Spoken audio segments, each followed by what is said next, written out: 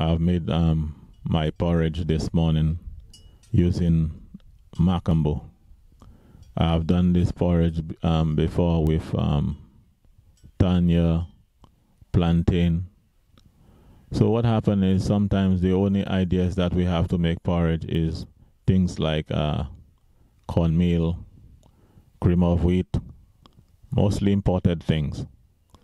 Sometimes the very thing you're looking for is the one thing you can't see. But it is so simple that you could use your own plantain and your tanya, sweet potato, and you can make your porridge. All you do is just blend it, blend the thing, blend it, and then you can just put it in your pan with a little water and stir. Add your milk and this normal sugar and things that you normally add. And at the end of the day, you're going to get very fortified, strong porridge, fortified porridge with good benefits. Now, even we in 2021, and instead of going forward, we go backward. All of our baby formula is being imported, and the same products that we have could have been used to make baby formula. It seems like we have a propensity, we have a mindset to just import things. We never think of making anything for ourselves. I think one of the reasons why we in this situation is, for the most part, as a country, we have not really gone through hardship in this country. As a country, generally, as a whole, we have not really gone through through hardship. Because in places like Cuba, because of certain hardship, it cost them and it forced them to engineer whatever systems that they had to make life better for themselves. In places like Guyana, years past, decades ago, it was very tough. And so they used their minds to survive and to create things that will make life easier for them. Modified tools to make life simpler for them. When Burnham was president of Guyana, there were certain products that were banned, and so people were able to use the products that they had, the resources that they have, the normal food that they had, to make baby food and all kind of different things. But it seems like in St. Lucia, we have not really had hard times in this country, so people just have a mindset to just buy everything. We need to move back, and we need to really think of the way we live in this place. We are importing too many things. And so what I believe too is we need to start to find ways to use what we have to make different dishes and different meals. One of the problems I think that we have in the country is we do not have enough different methods and ways of preparing foods. So somebody will just say they do not eat breadfruit because they only know or experience boiled breadfruit. And there are so many different ways in which breadfruit can be prepared. But these are some of the things that has to be done.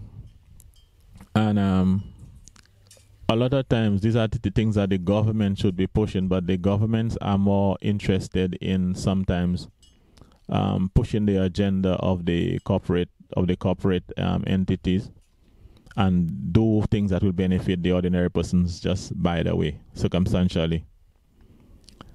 But this you see here, that's something that I am trying to push.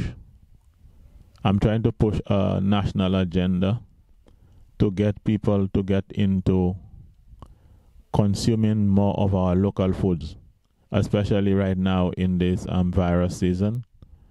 We need to eat more of our local foods to support our local economy, so that if we can make porridge using things like plantain and sweet potato and tanya, there'll be a greater demand for those things, and people will be producing more of those things.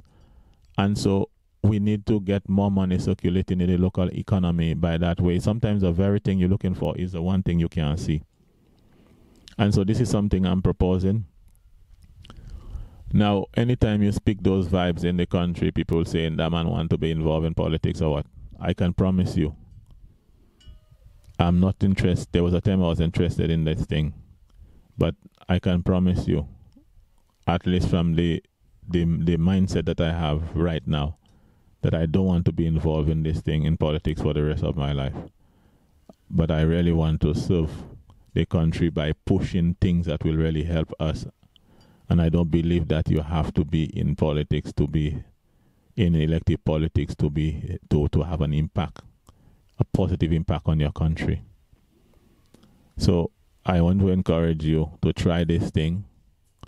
When you go by the market, try to buy some tanya or some plantain, some sweet potato, and just try to make some porridge like I have there right now.